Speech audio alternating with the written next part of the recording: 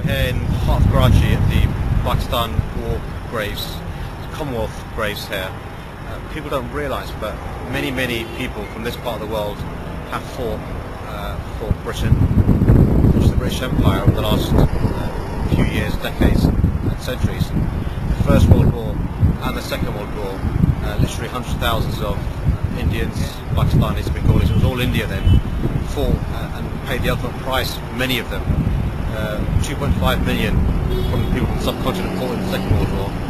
Many died in the First World War as well, so I'm here to pay my respects. It's worth bearing in mind in the UK as well that people of all different backgrounds, different religions, different faiths, all fought together in a common cause against people who are trying to challenge their values and their principles, and it's really humbling to be here to pay our respects.